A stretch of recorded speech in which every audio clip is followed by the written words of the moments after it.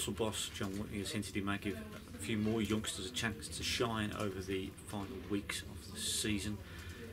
Whitney handed a surprise debut to forward Mitch Canlin, a first-year scholar, during Saturday's 1-0 defeat at Bradford. A youngster came on late in the game, a surprise name on the bench, alongside Tobias Hales Doherty, another of the Sattlers Academy products. And Whitney saying, well, the youngsters will get a chance and they've got to be ready to take their chance over the closing weeks of the season. They're likely to be moves in and out of the Bankses during the summer, and Whitney's determined to give what has been a really productive Sattlers Academy a chance for their players to shine. So it'll be interesting to see which other youngsters get a chance now between now and the end of the season, with Whitney full on now in planning mode ahead of next season.